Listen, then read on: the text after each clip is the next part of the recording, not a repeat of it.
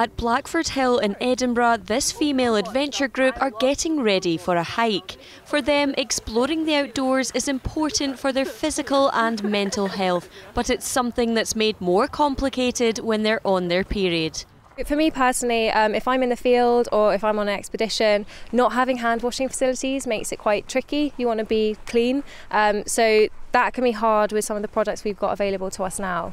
Those who menstruate while in remote environments are more at risk from UTIs, toxic shock syndrome and even infertility due to a lack of access to hygienic facilities. After spotting a gap in the market, Erin Reid decided to create a new menstrual hygiene kit that allows people to safely dispose of their period products. I myself am a very outdoorsy person. I was always out hiking, camping, climbing, kayaking, and when I was in these environments where I didn't have access to toilets, hand wash facilities, I found it really difficult to carry out good menstrual hygiene, especially when pads and tampons didn't work for me. So that really drove me and made me want to create change and create products that really work. Her company Lou Innovations was granted funding from an initiative helping women to launch new businesses.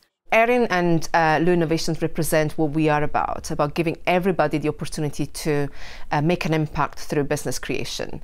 We met Erin a few years ago and we were always taken back by her energy and passion and commitment to make the world a better place for women who are adventurers or women in the army who are going out or perhaps refraining from going out because they have their periods. Her product will help them really break that barrier and be able to do what they want to do.